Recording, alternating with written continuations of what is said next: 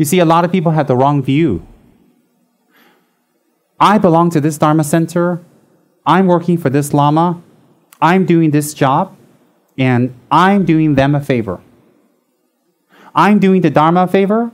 I'm doing the center a favor. I'm doing Rinpoche a favor because I took time away and I sacrificed my time to help what? So I took my time away and I sacrificed to help. And the minute the Lama doesn't say something I like, bye-bye. Bye-bye, bye-bye, Lama. Go to another Lama. Go to another center. Go to a whole nother whatever. Or maybe even give up. Why do we give up? Because they didn't say something I like. So bye-bye. So the students always have this threatening mudra. Bye-bye. The Lama says threatening mudra too. Bye-bye. So what's my point? The attitude is wrong. When we serve the Dharma, we serve the three jewels, the attitude shouldn't be that I did something for you. The attitude must be you gave me the chance to do something to collect merit. So whenever we do something for our Guru, you're not doing him a favor. He's doing you a favor. When you think that your Lama is let you do yourself a favor, then your attitude will change. You will not fight with your Lama. You will not think, I did something. You will not run around proud as a peacock. I did this and this and this. Why? If you know the real meaning behind serving a Buddha or Guru, you will not say that. You will never say that. Real Dharma practitioners always do Dharma work, always serve their teachers, always practice, always push themselves towards the teachers and do more and more. And they never ever tell people what they have done. And what they have done, if they don't get a reward, they don't get angry, throw a BF, and run away. People who run away, who throw a BF, have the attitude that I'm doing you a favor, Guru, so you better tell me what I want to hear. You better do what I like, and you better fit yourself to me. So if the attitude is, you're doing the Guru a favor by attending Dharma teachings, what, I attended what? Imagine that. So next time we see Shakyamuni, he gives teaching, we say, I did you a favor, you know. If I didn't show up, you wouldn't have that many people. You lose face, Buddha. Think about it. When you show up in Dharma teachings, you're doing yourself a favor. You're putting some wisdom in your ears. You are getting knowledge. The Lama is giving you free, enlightened energy. Information. When the Lama does prayers and pujas, you're the lucky one. Don't sit there with all your jewelry and all your hair and everything going, oh, all right, I'll get a blessing. I'll do him a favor. Oh, I can't. I got caught. The whole attitude is wrong. And that's what we need to change here in Malaysia. Why? Because people here are intelligent and we can tell them the truth and they go, oh yeah. Because that's how it is in the Buddhist countries. Example, when I go to Thailand, when I was there last week, one of my favorite activities, one of the favorite, is offering food for the monks. Where you can go make food to the offering to the monks. You get up around 6 a.m., you get there around 6:30, 7, you can make food. They have stalls ready, you can buy it, and the monks walk by from the temple, so you can directly make offering to them. Oh, it's so beautiful. Anyway, I like that. We did that. And my point is, some people have wrong thought because some of the monks walk by with big, huge bags. Huge bags of lots of food. No monk can eat that much in the morning. So what happens, they have their offering bowl. When they come near you, they go like this. And they can't speak. You put in whatever. And then there's an assistant nearby, a male assistant, and they take the offerings out immediately and put it in the big bag. The bowl is this big, but their bag is huge. Some have 2 bags. Some, they have so much bags of food, they have to take a tuk-tuk back to their temple. Then some people have the wrong thought. This monk's so greedy. No. Wrong. Then the high lamas are greedy. Then the Buddha is greedy. Then Kuan Yin is very greedy. Kuan Yin is the goddess of greed. Why? Then God is greedy. God is very greedy. When people build beautiful mosques and all that stuff, it's for God. Why? He's very greedy. I don't think they're greedy. Why? They allow you to collect merit. So the monks have just one dish. It's enough. They don't have 20 stomachs. The monks walk up and down because why? There are less monks and there are more lay people. So if the monks don't accept the offering, the lay people feel like, oh, I didn't make an offering. A lot of people in the morning stop in their cars, run out of their cars and make an offering. They're all dressed in office wear. And then the minute they make offerings, they pray, they run back in their car and they go to work. Many times. So there's not enough monks. In Thailand, there's more lay people than monks. Same thing in Tibet. So the monks are very compassionate. They go on a few rounds to collect the offerings. Then they go back, they give to the older ones, they give to the poor, they give to the sick. They give to the nuns. They give to everybody else who need. They give to the lay people who don't have food. They give to, what do you think the monks do? Repack it and then package it and they put monk foods, monk frozen products? I don't think so. What do you think the monks are going to do with all that food? Even if the monk is very greedy, even if the monk very greedy in Thailand, which I doubt, if they have 3 bags of food, it's all perishable. What? It's soya bean, it's fish, it's all types of food. So even if they take back, they're so greedy, what can they do? You think each monk got 4 refrigerators inside his room? I don't think so. Even he got 4 refrigerators, how to get the money to buy and also the electricity. So the monks are very kind. Why? They're like, if it's me, I'm like, oh, enough, thank you. If I'm one of those guys walking up down, I say, enough, I'm on a diet. But these guys can't do that. They're really good monks. So whatever people offer, they have to take it. So if it's 3 bags, 4 bags, if they suffer, have to take tuk-tuk, what to do? Even a tuk-tuk, take them back for free, I think. So when people look at it, they have wrong view. They say, oh, these monks are so greedy. No, no, no, no. The monks allow you to receive the offerings, make the offerings that allow you to collect merit. The Buddhas allow you to collect merit. The Buddha, the Dharma, and Sangha exist to help you to collect merit. So when we serve the Buddha, when we serve the Dharma Center, when we serve the Sangha, for example, in Ganden, you're not doing them a favor. They're doing you a favor. Why? The monks are the ones holding the vows. The monks are the ones with their hair shaved, wearing robes, running around barefoot, staying in a small house, cannot do business, cannot have family, nothing. They totally restrict themselves. They study Dharma, they meditate, they do retreat, and they push themselves to a lot of extreme and difficulties. And that you support. Why do you support that? Because you can't do it. You can't do it, so you support something. It's just like someone who has a family member, I'm sorry to say, who have suffered from a serious illness. We support that, like Cancer Society or something, because we saw their suffering and we want other people not to have it. Same thing.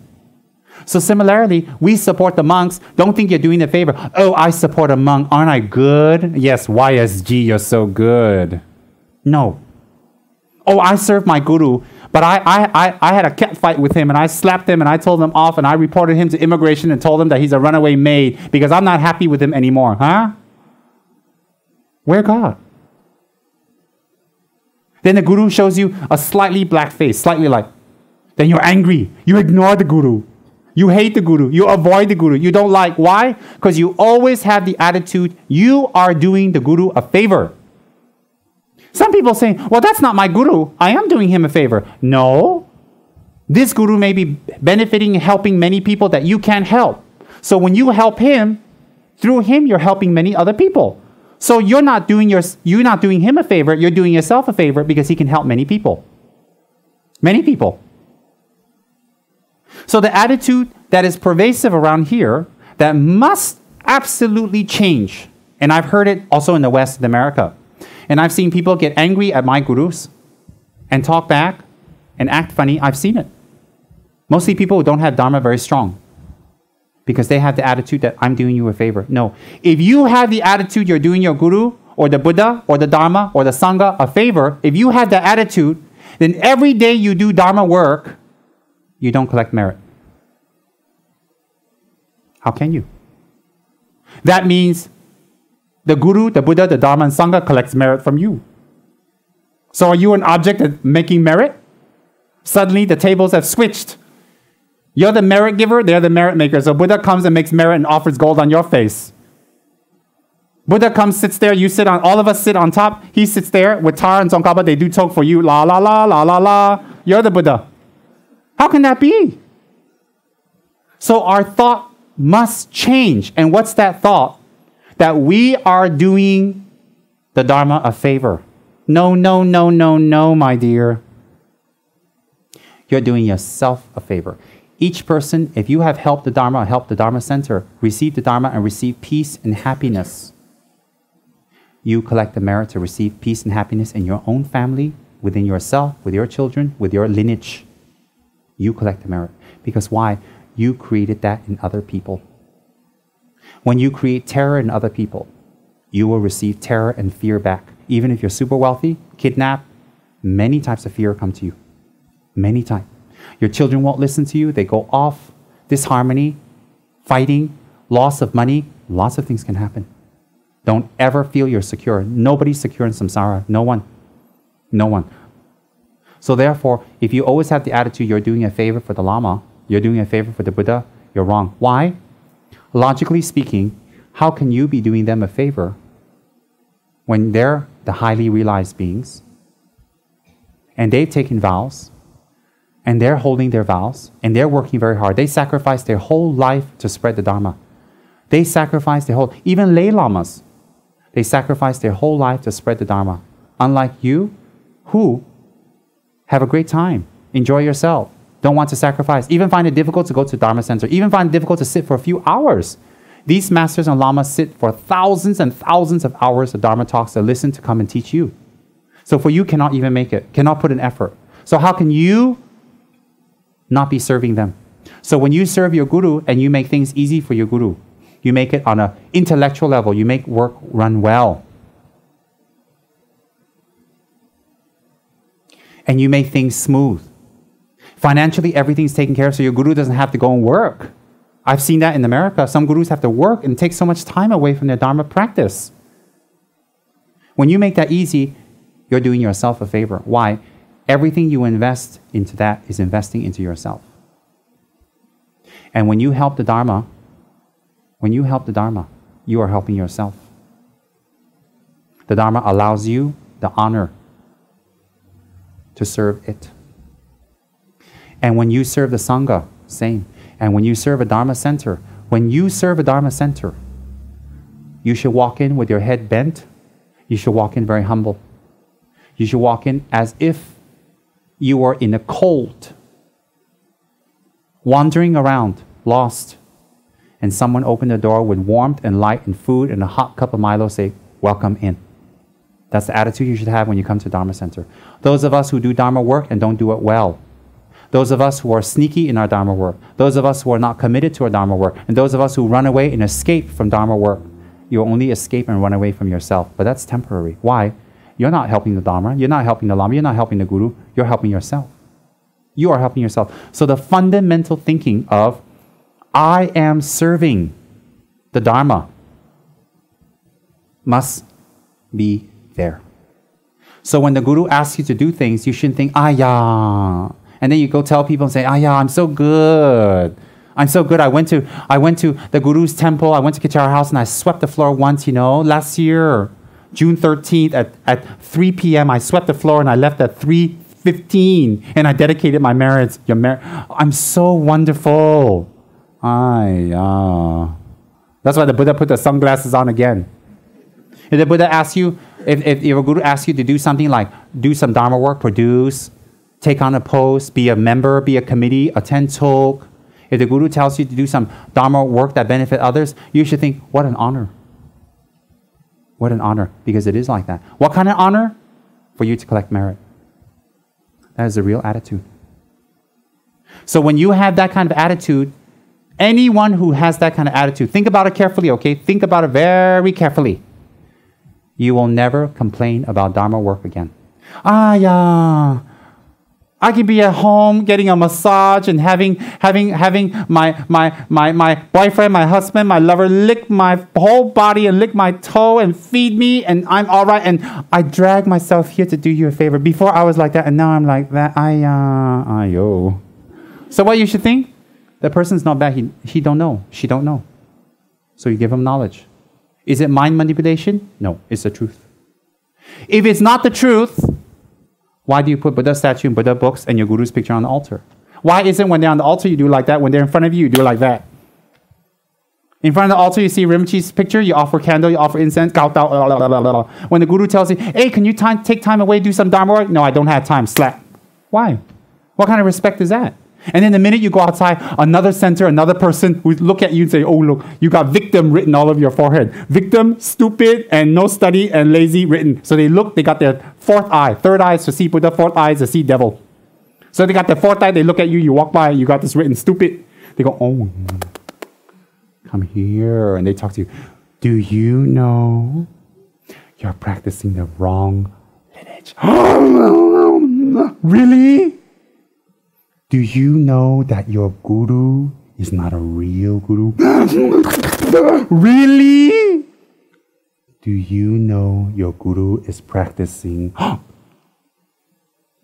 wrong deity? Oh dear, how tired. Do you know that your Dharma center is not pure?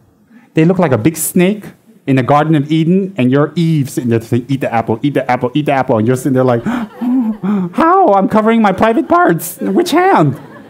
So you know Eve in the Garden of Eden? Some of you might know the Bible. She's covering herself, and she goes to the forbidden area, and there's an apple tree. She's not supposed to eat the apple, and the snake is saying, eat, eat, eat. She's like, really? Somewhere she goes back to Adam and says, you eat too, and that's why we're all here. Thank you very much. I don't know what happened. She didn't eat the apple. Maybe we're all hanging around, no clothes on. And for some of you, I'm glad she ate the apple. Oh dear. Look at you. For some, you can imagine running around with no clothes on, just a leaf. The minute someone criticizes your lineage, your Lama, you lose faith so quick, you believe so fast. Even if it's not your Lama, but they say negative things and you believe that about another Lama, you're already written stupid on your forehead. Just chop, stupid. Why? Never think negative things about other Lamas. You don't have to follow, you don't have to do, but doesn't mean they're wrong. And a lot of people, they want self-confidence. They don't have confidence in their life. They don't have confidence about themselves and a lot of things that they do. So what they do is, in religion, they try to find confidence, but the wrong way. So if they're following a big crowd, a big temple with a lot of rich people and a lot of famous people inside, it's the right one. If they follow a small little rinky-dink temple with not many people, not many whatever, they think, oh, it's the wrong place. No. Some greatest lamas in Tibet have very small hermitages with very small students, very little bit, very simple houses. The greatest lamas in Tibet. It's how they wish to manifest. Some of the greatest monks in Thailand, they never teach. They stay in the forest and meditate. People go look for them all over the forest. Has nothing to do with that. So our fundamental attitude must change. If our fundamental attitude changes, that the Guru is allowing me to collect merit. The Dharma is allowing me to collect merit. The Sangha is allowing me to collect merit. The Dharma center, the institution is allowing me to collect merit. Our whole attitude will change. Whole thing. So when the Guru asks you, can you sponsor this and this? You won't simply go, yeah, I don't want to sponsor, I don't have money, I don't have money, I don't have money, I don't have money. Then you drive home, and which car? I drive to the center, I got 6, 7 cars. Which one? Eeny, meeny, miny, mo, catch that about it, and go. But you ask them to sponsor, they cannot, but they got 7 cars to drive to the center. Oh, which one? Then you ask them to do work. You ask them to do some work and volunteer in the center. They don't have time because they're dating 5 girls.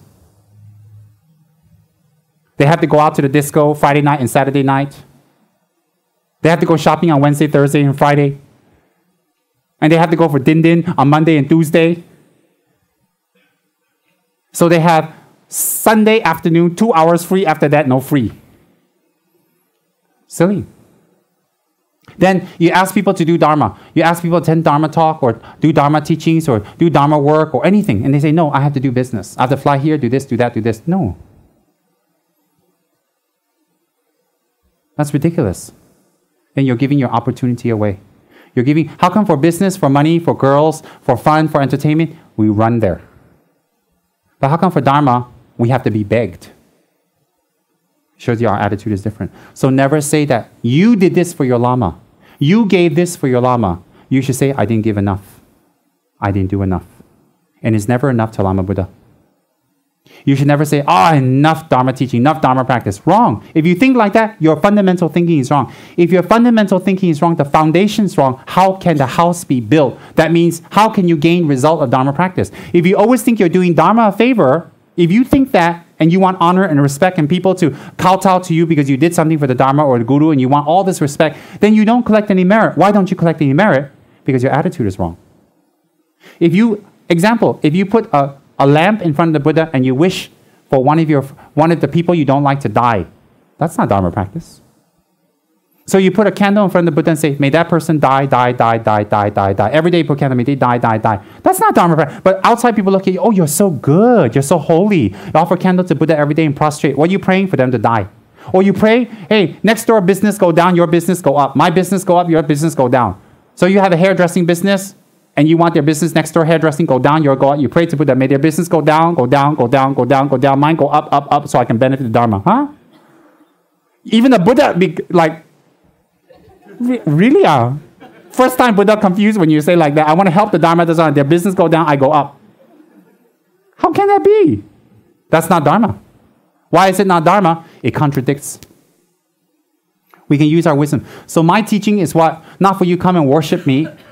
Not for you to say, yes, yes, yes, yes, everything I say. I give you knowledge and you think. I give you knowledge. Why? There's too many of you. I can't have tea and coffee with you every single day. I can't answer your questions every day. If every one of you wrote an email to me, I would just delete it. Too many. So I give you knowledge. I give you knowledge so you have the fundamental idea and teaching, and then you yourself think.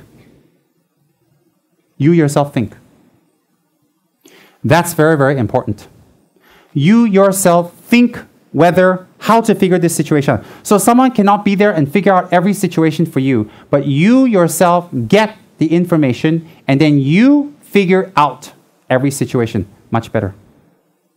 So that's why when we do work for the Dharma, when we do work for our Guru, when we do work for the center, we should think, I have the opportunity to serve. Not make it difficult for the center, not make it difficult for the Dharma, not make it difficult for your Guru, not make it all so problematic for your Guru. And then some more, when the Guru or the center or someone in there says something you don't like, you run away and complain and have coffee and tell people how much you have done. Once you start telling people how much you did, everything you did was not Dharma already. Why was it not Dharma? Can see your attitude. A person who does Dharma becomes more humble, more quiet, more forgiving, more nice, more kind. So the fundamental attitude here, the fundamental basis, Tsikden, foundation must change. That is to stop thinking, I'm doing them a favor, the 3 jewels. The 3 jewels are doing me a favor. If we think like that, anger will go away, appreciation will arise. Some people, after many years of being with their Guru and teacher, they look back, they lose their chance, and they say, oh, now I realize what my teacher has been telling me, but it's too late. Sometimes the teacher is dead. Sleep, we can sleep anytime. Eat, we can eat anytime. Make money anytime, we can make money. But to be near our Guru, to receive Dharma, this one's very rare. Very, very rare. To do Dharma work with our Guru, to listen to Dharma, to get the Dharma is very rare. Eat, sleep, do business, anytime. It doesn't bring us much benefit. But to do Dharma work, to listen to the Dharma, to practice Dharma, is very beneficial. And some of us lose our chance. When I went to see my Guru's body recently in Thailand, that's exactly what I thought. I need to work harder for the Dharma now. He's dead. 52. I wanted to bring him here. I wanted to invite him here in the future teachings, but we're not ready. It was quite sad.